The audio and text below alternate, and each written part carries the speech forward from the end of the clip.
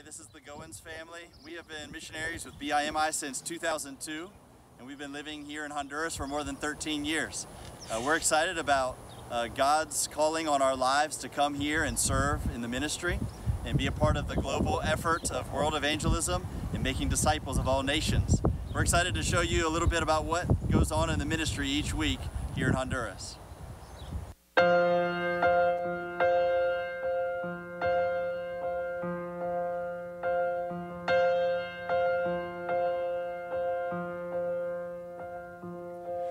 Should nothing of our efforts stand, no legacy survive, unless the Lord does raise this house, in vain its builders strive.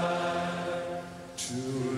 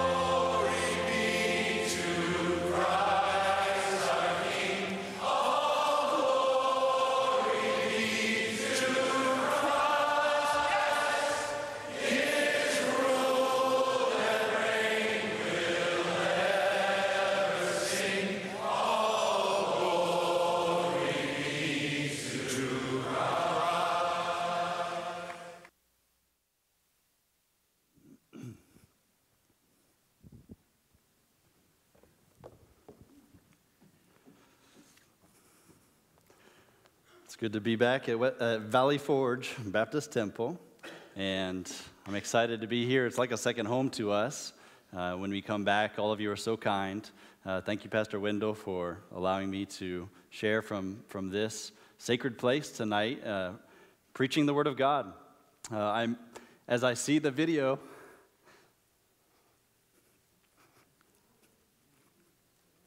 I miss being down there. We have a lot to do. We have a lot more to do. We're excited about what God is doing in Honduras. And so, really, the point of the video, you see a lot of photos, a lot of video, but I hope you got the point. All glory be to Christ. Christ has done everything. Through us, we are no different than anybody sitting here. God has placed us there. God has placed you here. We're all in this together. And we're just trying to do everything we can to bring Jesus Christ honor. We'll be in Acts chapter 6 tonight. Acts chapter 6. When Jesus Christ was transitioning back to heaven, and he said, all power is given unto me in heaven and earth. Go ye therefore and teach all nations. That was his last command, which should be given first priority by us. And then in Acts chapter 1 and verse 8, he said, ye shall receive power after that the Holy Ghost has come upon you, and ye shall be witnesses. So they were to wait for the power and then do the job. And so tonight we're going to be looking at the profile of an empowered witness. The profile of an empowered witness in Acts chapter 6. The word witness here in Acts chapter 1 and verse 8 is the Greek word martus or martyr. And you probably understand the relationship with the word we use, martyr. A witness was somebody whose lives and actions testified to the worth and effect of their faith, and yet we relate it to martyrdom because nothing could change their compassion, their commitment, and their loyalty to that message. And so tonight, as we give you the context of Acts chapter 6, we see in verse number 1, it says, and in those days when the number of the disciples was multiplied. And so we see here, just to establish the context here in Acts chapter 6, the church is multiplying. Church is happening. Disciples are being made. The Holy Spirit is making growth happen in the local church there in Jerusalem. And so we see that the church is growing and it's doing what Jesus Christ asked them to do. And that's what every New Testament church should be doing. Should be ministering where they are, seeing the Holy Spirit work in that area and seeing that growth, that multiplication and that depth in the discipleship. And so we see a church multiplying. Then also in verse number 1, we see that a murmuring arose within the church. And so many times, one of those growth pains as a ministry grows, not only is there multiplication, but there is problems that happen. There was murmuring going on because of some issues with the administration or the administration of the distribution to some widows. There was a disagreement between the Hellenists, which were Jews that had accepted Greek culture, and the Hebrews, which were the Jews that had retained their Hebrew culture. And so there's a dispute. We see that the leaders of this church, the apostles, they got together, and in order to keep the mission on track, which the track is go into all the world, make disciples of all nations. And so let's not get off track with this murmuring thing. And so the leaders wanted to get everything back on the rails, back on track. And so they talked about priorities, the Word of God and prayer, and they talked about partners, having a team to help with the ministry. And once they got that lined up, we see back again in verse number 6, or verse number 7, it says, and the word of God increased, and the number of the disciples multiplied in Jerusalem greatly. And so this is the context of what's happening. The local church in Jerusalem multiplying, had a skid stop because of some murmuring, the leaders got it all back on track with the focus on the priority, the focus on partners in the ministry to continue the multiplication once again. So that's the context of what's going on here.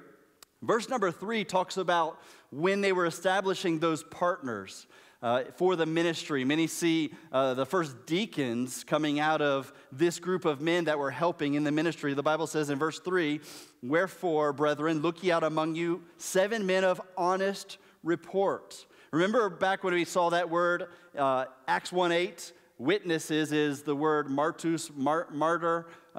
That word is related with the translation of honest report here. Basically, it's a passive participle that has the idea of reputation of being witnesses. Choose you out among you 7 men with good reputation of being witnesses. That's the tie-in with the word from Acts chapter 1 and verse 8. We are all witnesses.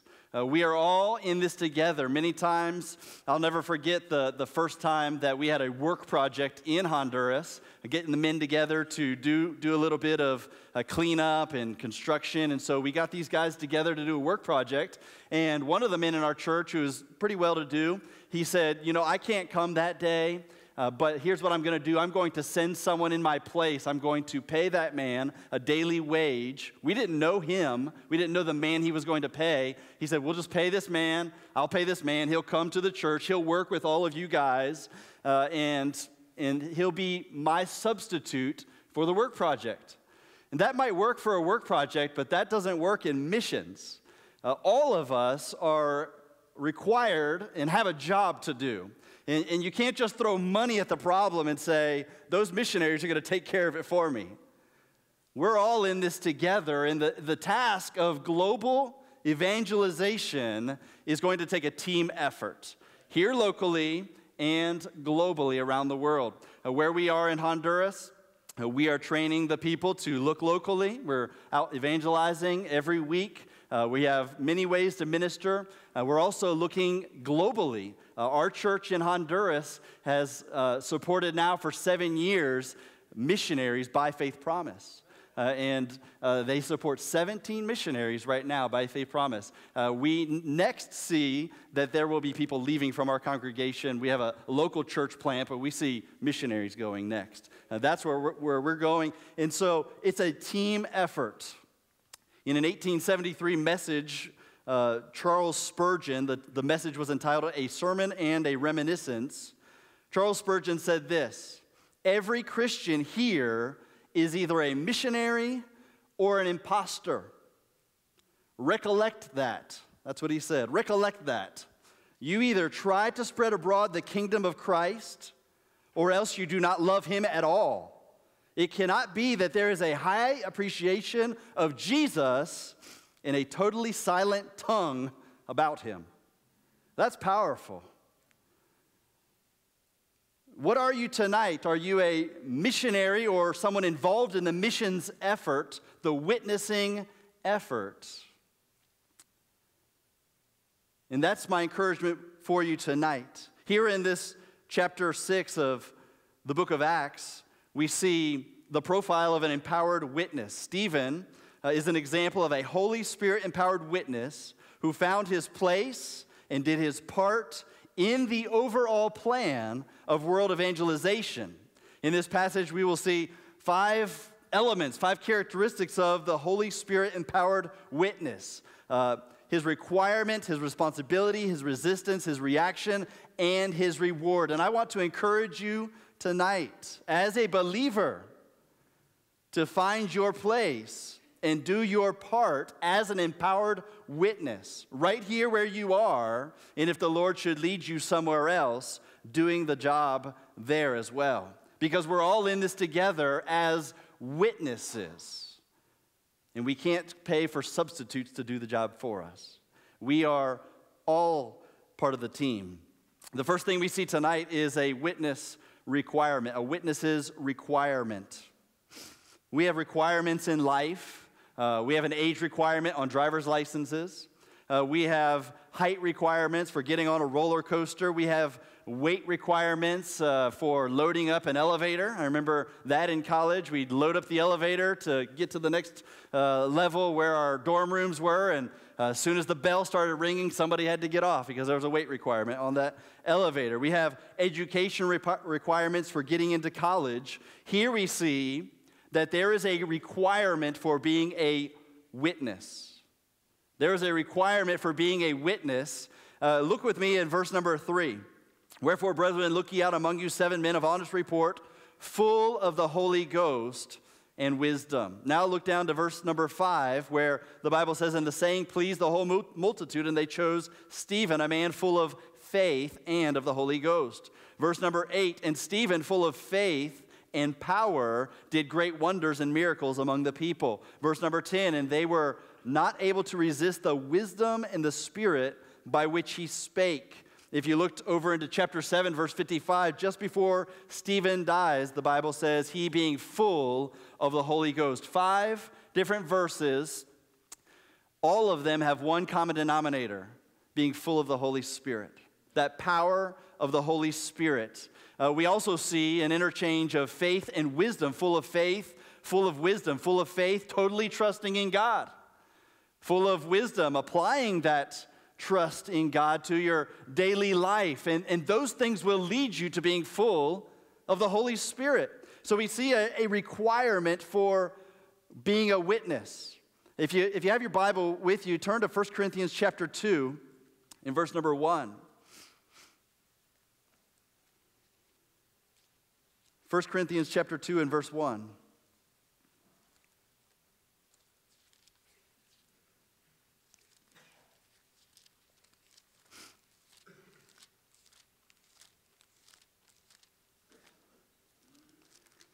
First Corinthians 2:1, the Bible says, and I, brethren, the Apostle Paul speaking, when I came to you, came not with excellency of speech or of wisdom, declaring unto you the testimony of God. For I determined not to know anything among you save Jesus Christ and him crucified. And I was with you in weakness and in fear and in much trembling. And my speech and my preaching was not with enticing words of man's wisdom, but in demonstration of the Spirit and of power, that your faith should not stand in the wisdom of men, but in the power of God. Howbeit we speak wisdom among them that are perfect, yet not the wisdom of this world, nor of the princes of this world that come to naught, but we speak the wisdom of God in a mystery, even the hidden wisdom which God ordained before the world unto our glory.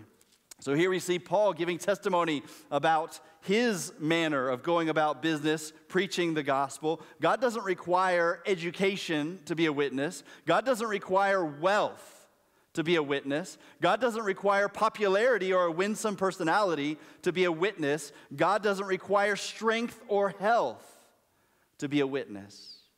The common denominator in being a witness for God in this world is when he said in Acts chapter 1:8, wait for the power. The power of the Holy Spirit. When we have the power of the Holy Spirit, he does what we cannot do. And I'm thankful for that, because we're limited in what we can do. We see the requirement for witness here in this profile of an empowered witness. The Holy Spirit's power was necessary. This phrase has been attributed to Francis of Assisi, a Catholic friar who died in 1226. And he said the following, allegedly, preach the gospel at all times. If necessary, use words. Well, that sounds cute, but it's impossible to preach the gospel without words. We have to use words. I understand what he's trying to emphasize, living the gospel, and certainly that is a part. But the Bible says faith cometh by hearing, and hearing by the word of God. And so people have to hear the word of God. The gospel has to be communicated to other people in order for them to have a work done in their heart by the word of God. We have things that we use in Honduras to help open the door for the gospel. We obviously should let our light so shine before men that they see our good works and glorify our Father which is in heaven. But we must preach the gospel. We have a children's home ministry with the purpose of helping socially at-risk children in their time of need and getting the gospel to those children and bringing them up in a loving, nurturing Christian home environment. We know who their parents are or guardians, and we go to them as a church, and we try to reach them with the gospel. We have a medical ministry where once a year right now, we have a medical team come down with medical missions outreach, and we use that to open doors for the gospel. And we're building a permanent facility on our property with the purpose of bringing surgical teams down once a month, but with the sole purpose of opening doors in the community so that our church people can get in and give those people the gospel. The requirement of a witness is to be full of the Holy Spirit. We also see a witness's responsibility. Verse number 8, and Stephen, full of faith and power, did great wonders and miracles among the people. A witness, a Holy Spirit-empowered witness, is active in doing the work of God. Notice how the Bible describes Stephen here. It describes his reputation full of faith and power, power being synonymous with that dunamis power from the Holy Spirit, and Stephen, the verb is did, and Stephen did. The activity involved in being a witness's responsibility. We see here a witness's work. Stephen did great wonders and miracles. In this time of the apostles, God used the miracles and the signs and the wonders to authenticate his word, to confirm the messenger that was giving the message. But now we don't need those type of signs and wonders. We have the complete word of God, and we do well to pay heed to this like a light shining in a dark place, Peter said. And so here we see that he was doing work. God is doing great work through Stephen. The works may not be the same that we do, but the work is the same. And we're not going to do signs and wonders and miracles, but what was the purpose of doing the signs and the wonders and the miracles in that day? It was to authenticate the word. It was to get the gospel to the people. And so we're not going to see the same works, but we will do the same work. And so when we have a Holy Spirit-empowered witness, what Jesus Christ did is what we will be active doing. That compassionate ministering, that loving care, that association with people.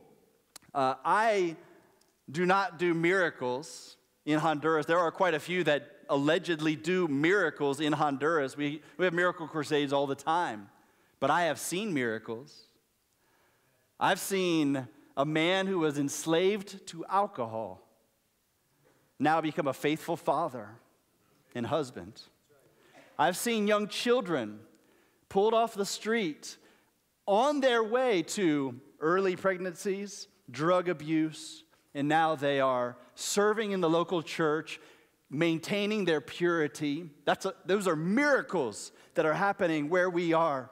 We know people, we could tell you people, in fact, when we get to heaven, I want your attention because I want you to meet some of these people. I want to show you Alexis and say, this is Alexis. Alexis used to assault people, to steal money from them, or to steal their bikes and sell their bikes for money. And then he would take that money and he would buy drugs. He was a father, but not a husband. He'd never been married. He was an abuser of alcohol. He couldn't hold a steady job. And when Christ came into his life, Jesus Christ did a miracle. And now Alexis is teaching our youth. He married his girlfriend at the time. They have a beautiful family. God has blessed his business, and he is the one that has been the general contractor on all of the buildings that you saw there on our 10 acres of property. God did that. That's a miracle, and I could take you from miracle to miracle to miracle. We're not going to see the same works as Stephen is doing here, but it's the same work. Jesus Christ is doing great work in people's lives, transforming lives. You must have the Holy Spirit to be able to do that work, and you need to understand that our responsibility as witnesses is activity in that work. We must be involved. We see a witness's work, but we also see a witness's world. Where was Stephen? The Bible says here in verse number 8, and Stephen, full of faith and power, did great wonders and miracles. Where did he do great wonders and miracles? Stephen was among the people. A witness's world is among people. It's making relationships. Maybe you've heard this before. You have no impact without contact. We must make contact. We must all intentionally make contact with people. Keeping tracks on your person is intentionality. Being open to starting a conversation with a complete stranger is intentionality. Making eye contact and smiling is intentionality. Inviting a coworker or neighbor and family into your home is intentionality. Participating in the outreach events of your local church is intentionality. We're not going to be witnesses if we don't get out among the people who need the witness. And so we must understand we should be active in doing, but we don't need to only have friends who are Christians. We don't only need to mingle in circles of people that believe what we do and act like us and look like us. We need to be intentional about getting our message to the people around us. Jesus Christ was accused of being a gluttonous man and a winebibber, a friend of publicans and sinners. Can we be accused of that? We know he didn't participate in sin, but that's who he associated with because he had a purpose to seek and to save that which was lost. And so as witnesses, our responsibility is to be intentional about getting that work out in the Holy Spirit's power. We move to the resistance, a witness's resistance. Verse 9, the Bible talks about a dispute that arose. Stephen is full of the Holy Ghost and full of wisdom and faith. He is doing among the people. And this shouldn't surprise us. In Timothy, 2 Timothy chapter 3, the Bible says, all that will live godly in Christ Jesus shall suffer persecution. And here we see a dispute arises. Verse number 9, then there arose certain of the synagogue, which is called the synagogue of the Libertines and Cyrenians and Alexandrians and of them of Cilicia and of Asia, disputing with Stephen, and they were not able to resist the wisdom and the spirit by which he spake. Later we see that they suborned men or they bribed men to speak falsely against him. They stirred up the people in verse number 12. They set up the false witnesses in verse number 13.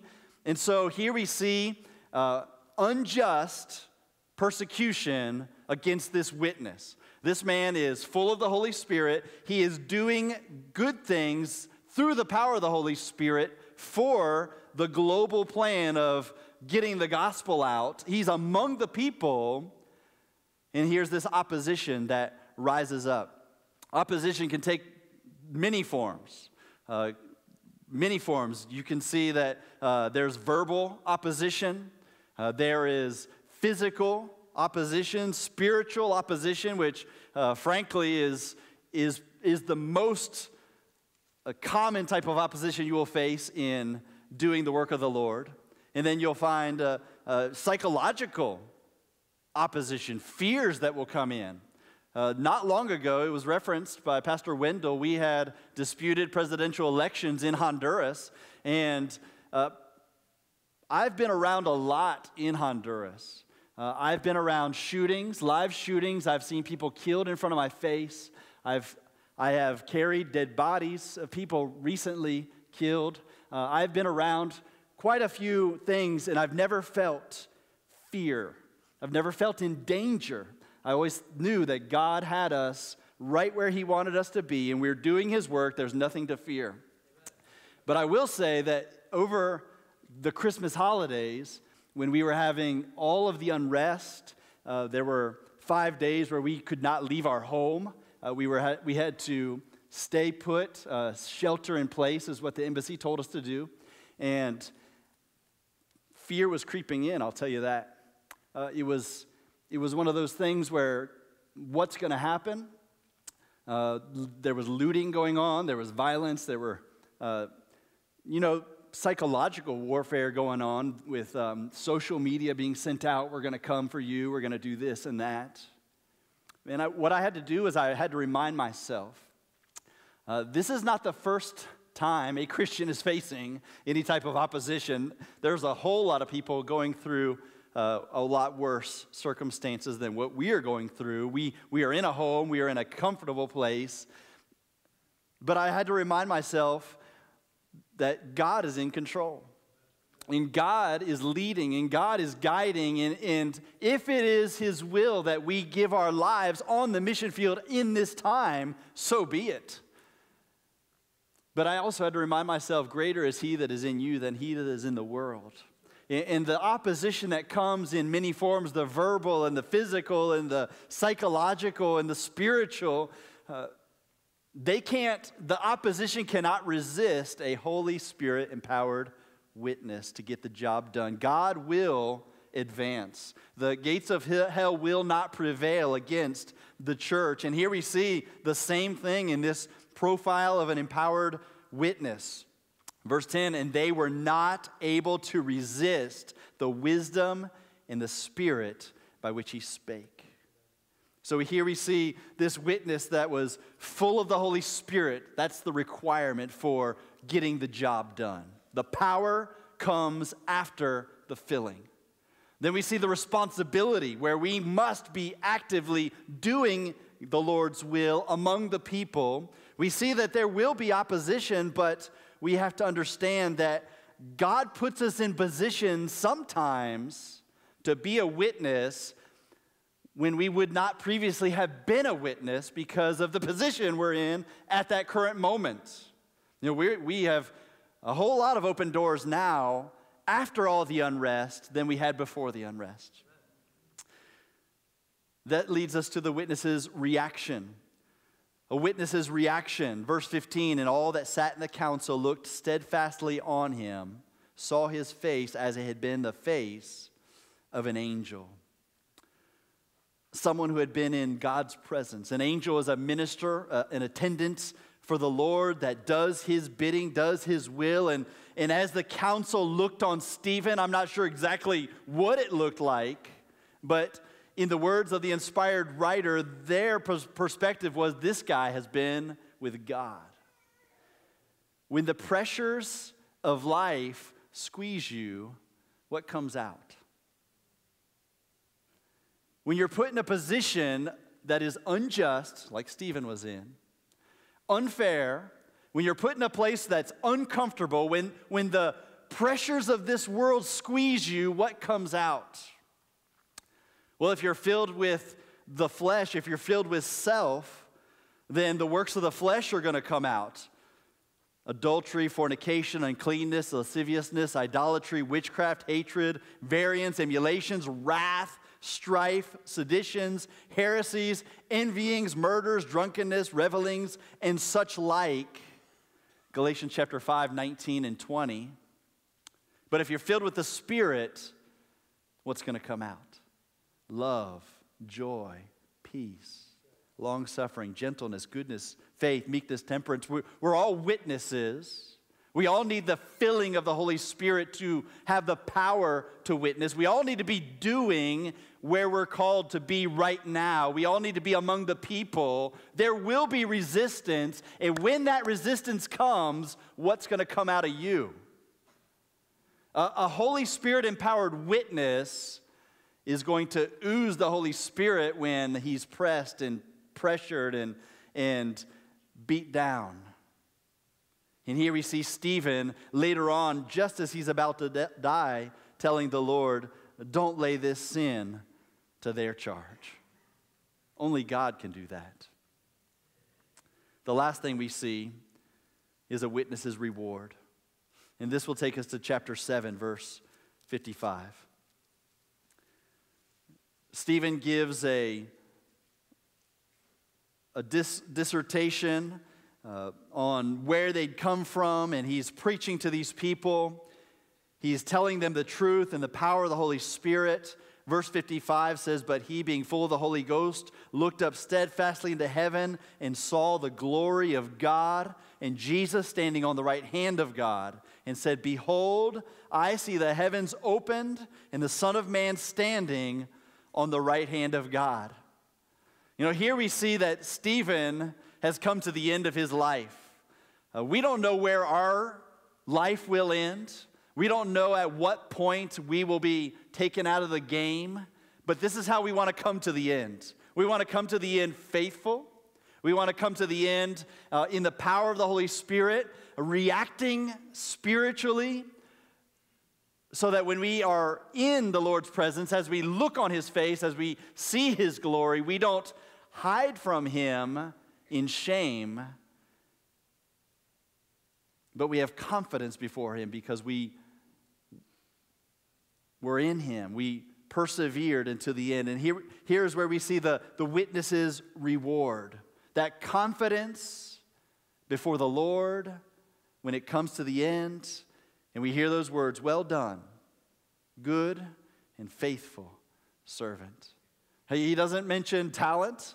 He doesn't mention riches. He doesn't mention wisdom. He mentions faithfulness. That faithful witness coming to the end of his life. As we look at Philippians chapter 1 and verse 20, and the Apostle Paul said that he was in a strait betwixt two.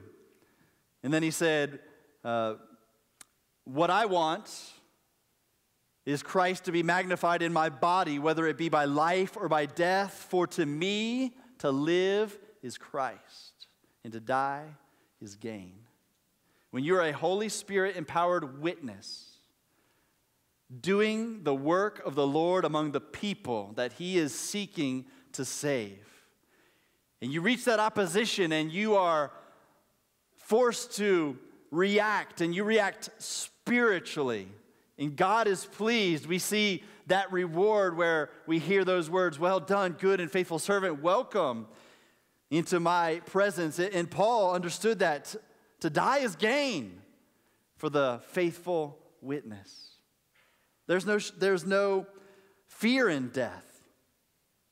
The requirement of a witness is being filled with the Holy Spirit. The responsibility of a witness is doing God's work intentionally among the people of this world. The resistance to a witness will come in many forms, but will be overcome by the power of the Holy Spirit. The reaction of a witness must be spiritual and not carnal if we want to be used by God in this great effort of world evangelism. And the reward for a witness is confidence before his Lord, knowing that he or she did what was asked. We see that this man, Stephen, was the catalyst for a missions movement.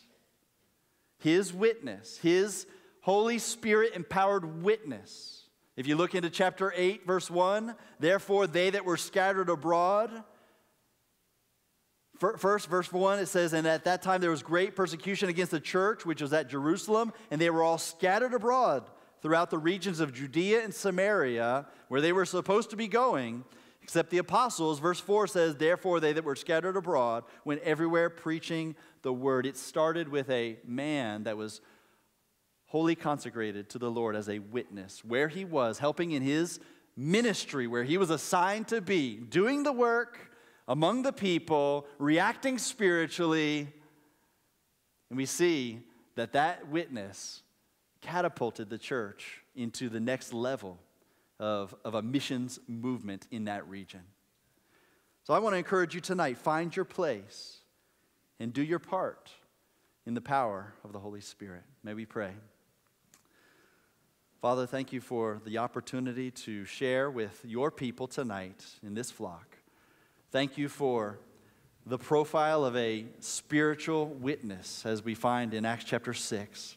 And Father, as we all analyze our part in this effort, not all of us will go abroad, but all of us are witnesses. And help us, Lord, to be full of your Holy Spirit, to do your work and react spiritually to the opposition that comes, so that one day we see your face and in your glory hear those words, "Well done, good and faithful servant." Father, use this conference as a catapult for this ministry to do even more for missions. In Christ's name we pray. Amen.